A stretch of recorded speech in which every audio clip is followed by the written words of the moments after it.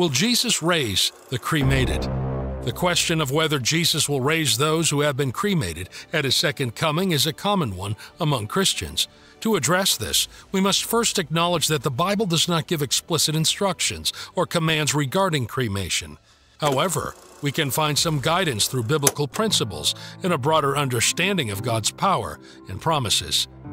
You return to the ground, for out of it you were taken, for you are dust, and to dust you shall return. Genesis chapter 3, verse 19. This verse indicates that our physical bodies came from dust and will return to dust after death, whether through natural decomposition or cremation. The focus is not on preserving our physical bodies, but on the fact that we will return to dust. Throughout history, bodies have decayed naturally, turning back into dust, which is essentially the same end state as cremation. When Jesus returns, he will perform the miracle of resurrection, transforming countless bodies, no matter their state. This includes those who have been cremated. God's power is not limited by the condition of our physical remains. He created the universe and has the power to raise the dead, regardless of whether their bodies were buried or cremated. Historically, cremation was practiced in biblical times, but it was not the norm among Israelites or New Testament believers. Burial was more common, with bodies laid to rest in tombs, caves, or the ground, as was the case with Jesus. However, the Bible does not command burial as the only method of handling a body after death. Some Christians believe that cremation might hinder resurrection. They refer to 1 Corinthians chapter 15, verses 35 through 55. It is the same way with the resurrection of the dead. Our earthly bodies are planted in the ground when we die, but they will be raised to live forever. Our bodies are buried in brokenness, but they will be raised in glory. They are buried in weakness, but they will be raised in strength. They are buried as natural human bodies, but they will be raised as spiritual bodies. For just as there are natural bodies, there are also spiritual bodies. This passage emphasizes that our earthly bodies, whether buried or cremated, will be transformed into glorious spiritual bodies at the resurrection. The state of the physical body at death does not limit God's ability to resurrect it.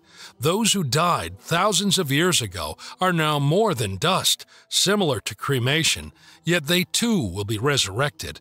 So, Christians shouldn't worry too much about cremation when it comes to resurrection. What's really important is believing in Jesus Christ and looking forward to eternal life because of his power to bring people back to life. The belief in God's all-powerful nature means that nothing, not even being turned into ashes, can stop his promise of eternal life and bringing people back to life if they believe. This idea helps people feel at ease and takes away any fear of cremation regarding what happens after we die. The choice between cremation and burial falls within Christian freedom. It's a personal decision that should be made with the support of loved ones. The Bible assures us that God's power extends beyond the physical condition of our remains, promising a resurrection for all believers. Can you still go to heaven if you were cremated? Another one of the most frequently asked questions today is whether someone can still go to heaven if they were cremated. This concern arises because the majority of people who die in America are now cremated rather than buried. Some pagan nations throughout history have practiced cremation, raising concerns that cremation might interfere with God's plan for bodily resurrection and deny a cremated person eternal life in God's new heaven and new earth. However, if someone belongs to Jesus Christ and is cremated, this act will not prevent their resurrection for several reasons. Firstly, many people have suffered experiences equivalent to cremation as victims. It would be unjust to punish victims for circumstances beyond their control. Secondly, some regions have such scarce land that generations of burial are impractical. Japan is an example where land for burial is limited. Thirdly, many people are cremated without their choice, as someone else made the decision after they died. It would be unfair to hold someone responsible for a decision they did not make. Fourthly, the Bible does not specifically state that cremation is a sin like it does for other sins, such as murder, stealing, or lying. Some argue that since pagans in the Bible practice cremation, it is sinful. References include 1 Samuel chapter 31, verses 11 through 13. When the inhabitants of Jabesh Gilead, heard what the Philistines had done to Saul. All the valiant men got up and traveled all night and took the bodies of Saul and his sons from the wall of Beth-shan, and they came to Jabesh and burned them there. Then they took their bones and buried them under the tamarisk tree of Jabesh and fasted for 7 days. It is notable that even in this instance, the act of cremation was not condemned, but rather it was the care and respect for the leaders and the subsequent memorial that was emphasized. This suggests that what matters most is the reverence and dignity with which we treat the dead, rather than the method of body disposal. Ultimately, it is not the physical condition of our remains, but the condition of our soul that determines our eligibility for heaven. Amos chapter 2 verse 1. Thus says the Lord, for 3 transgressions of Moab and for 4 multiplied delinquencies, I shall not reverse its punishment or revoke my word concerning it, because he burned the bones of the king of Edom to lime. In this instance, the judgment was upon disrespect shown to the enemy's remains, emphasizing the importance of dignity in death, not the act of burning itself. Thus, the focus should remain not on the method of our earthly remains disposal, but on living a life that is pleasing to God, preparing our souls for the eternal life to come. As Christians, we must remember that our bodies are temples of the Holy Spirit and treat them with respect. Yet it is the condition of our hearts and the deeds of our lives that truly define our relationship with God. Amos chapter 6 verses 8 through 10. The Lord God has sworn in oath by himself. The Lord, God of hosts, says, I loathe and reject the false pride of Jacob, Israel, and I hate his idolatrous palaces and citadels. Therefore, I shall hand over the city, Samaria, and everything that is in it. Even if cremation is considered a sin, Jesus died for all sins, and his sacrifice covers cremation. Moreover, a buried body eventually decomposes to a state similar to cremation. Ecclesiastes chapter 12 verse 7 says, Then the dust out of which God made man's body will return to the earth as it was, and the spirit will return to God who gave it. God made the first human body from the dust of the earth. Genesis chapter 2 verse 7 says, Then the Lord God formed, that is, created the body of, man from the dust of the ground, and breathed into his nostrils the breath of life, and the man became a living being, an individual complete in body and spirit. The same God promises to remake resurrection bodies from the dust. Daniel chapter 12 verse 2 says, Many of those who sleep in the dust of the ground will awake, resurrect, these to everlasting life, but some to disgrace and everlasting contempt, abhorrence. This assurance means that those who have been cremated will still receive their resurrection bodies. Just as God formed the first human from the dust of the earth, he has the power to bring forth resurrection bodies from any state, including cremated remains. This process is not hindered by cremation. Philippians chapter 3 verses 20 through 21. But we are different because our citizenship is in heaven, and from there we eagerly await the coming of the Savior, the Lord Jesus Christ, who, by exerting that power which enables him even to subject everything to himself, will not only transform but completely refashion our earthly bodies so that they will be like his glorious resurrected body. This change shows the endless power and detailed attention of God. It sends a strong message of hope and new beginnings that goes beyond the physical world or situations. No matter if our bodies go back to the earth or are changed by fire, the hope for resurrection stays the same. This keeps alive the belief in a life after this one, a life where our physical limits don't control us. In this future we're promised, the temporary nature of our bodies now is exchanged for a never-ending, perfect state without pain, sadness, or breaking down. This highlights how deep divine love is and gives us solid hope for eventual healing and renewal. 1 Corinthians chapter 15 verses 42 through 44. So it is with the resurrection of the dead. The human body that is sown is perishable and mortal. It is raised imperishable and immortal. It is sown in dishonor. It is raised in glory. It is sown in weakness. It is raised in strength. It is sown a natural body, mortal, suited to earth. It is raised a spiritual body, immortal, suited to heaven. As surely as there is a physical body, there is also a spiritual body. This means that no matter the state of the body at death, whether buried, decomposed, or cremated, God will transform it into a glorified resurrection body. The act of cremation does not limit God's ability to fulfill His promises. For those who trust in Jesus Christ, the hope of resurrection is secure. Their faith ensures that they will be part of God's eternal plan, irrespective of how their earthly body is treated after death. 1 Thessalonians chapter 4, verses 16 through 17. For the Lord Himself will come down from heaven with a shout of command, with the voice of the archangel, and with the blast of the trumpet of God, and the dead in Christ will rise first. Then we who are alive and remain on the earth will simultaneously be caught up, raptured together with them, the resurrected ones, in the clouds to meet the Lord in the air, and so we will always be with the Lord. Revelation chapter 21, verse 4. And He will wipe away every tear from their eyes, and there will no longer be death. There will no longer be sorrow and anguish, or crying or pain, for the former order of things has passed away.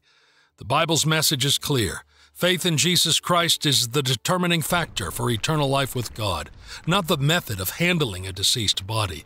Romans chapter 10, verses 9 through 10 says, Because if you acknowledge and confess with your mouth that Jesus is Lord, recognizing His power, authority, and majesty as God, and believe in your heart that God raised Him from the dead, you will be saved. For with the heart a person believes in Christ as Savior, resulting in his justification, that is, being made righteous, being freed of the guilt of sin and made acceptable to God. And with the mouth he acknowledges and confesses his faith openly, resulting in and confirming his salvation.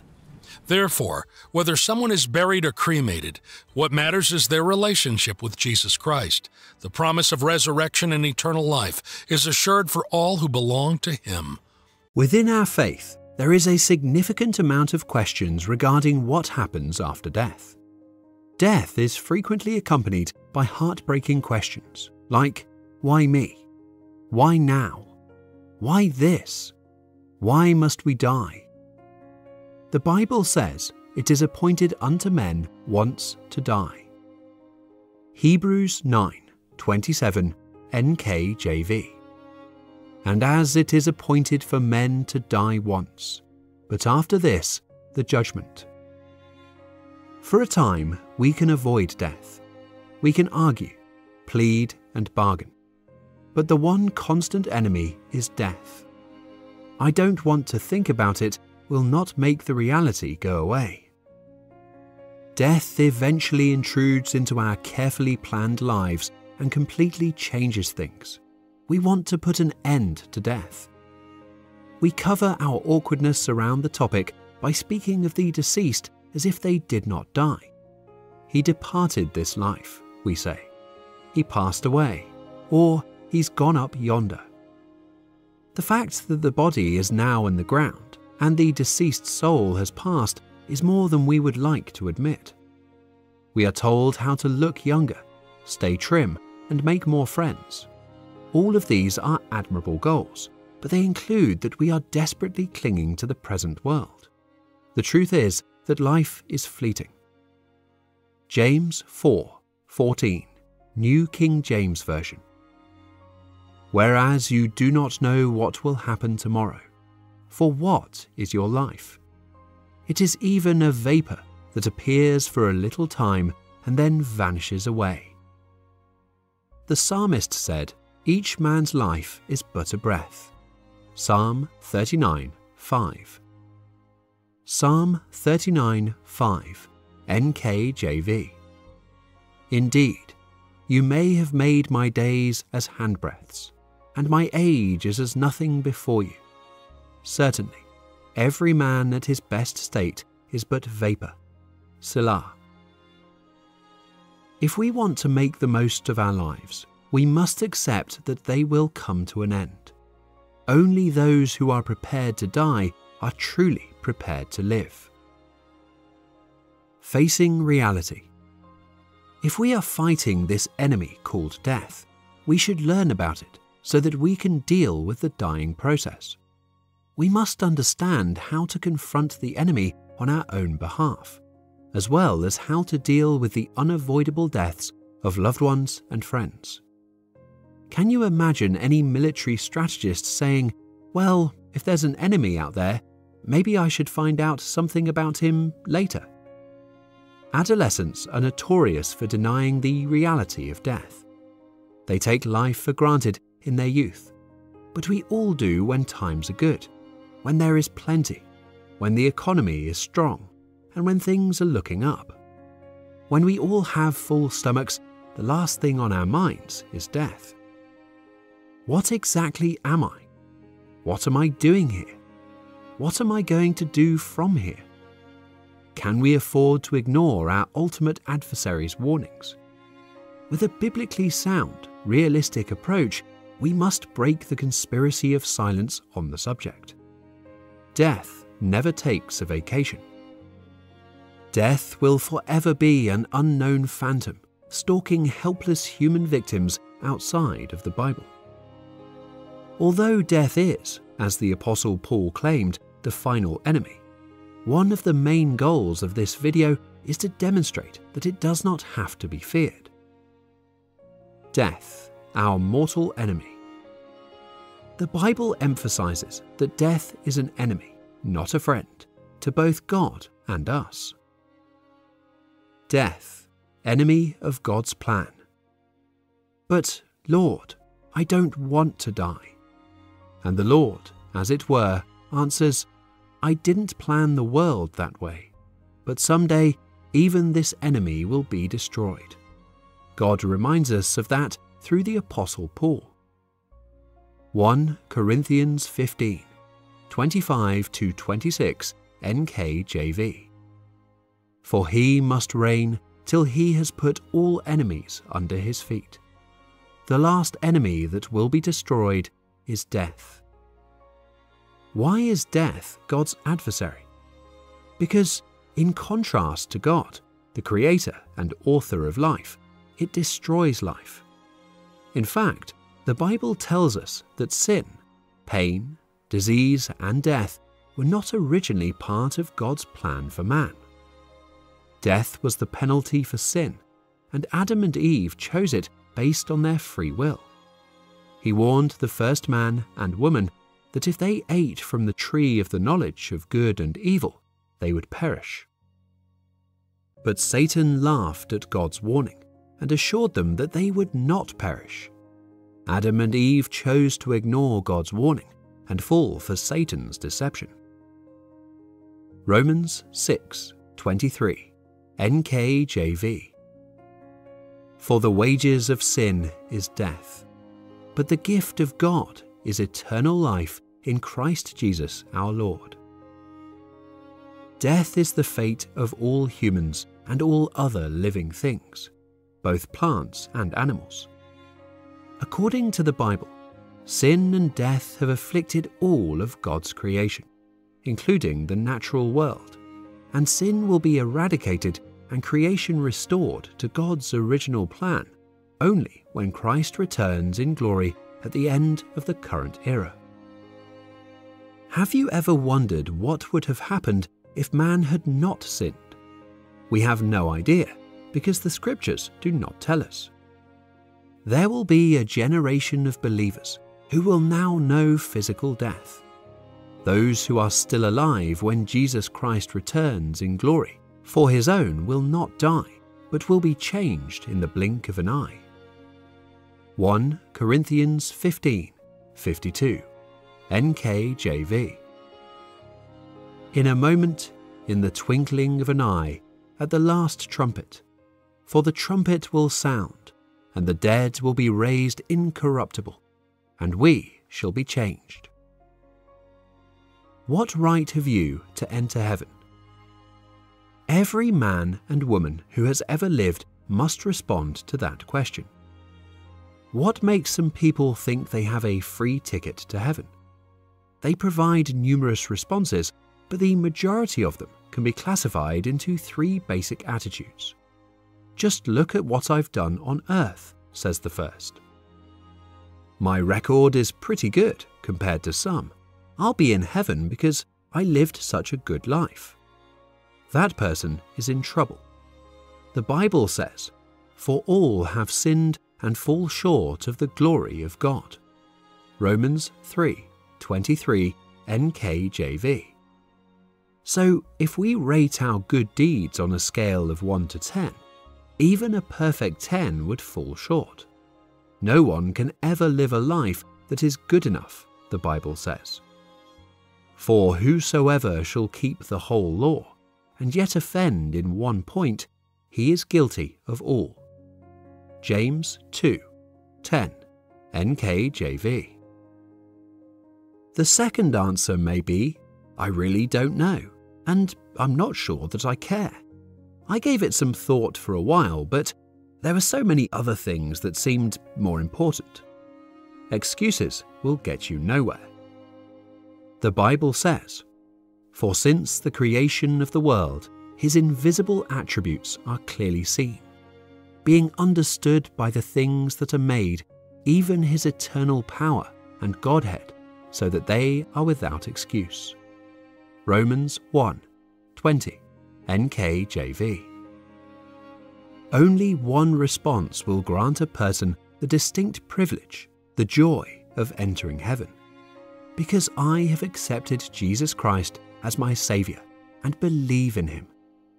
He is the one who sits at God's right hand, interceding for me. Nobody can deny that Christian's admission to heaven. Christ Jesus, who died and was raised from the dead, is now at God's right hand, interceding for us. Romans 8:33-34, King James Version. Who shall lay anything to the charge of God's elect? It is God that justifieth.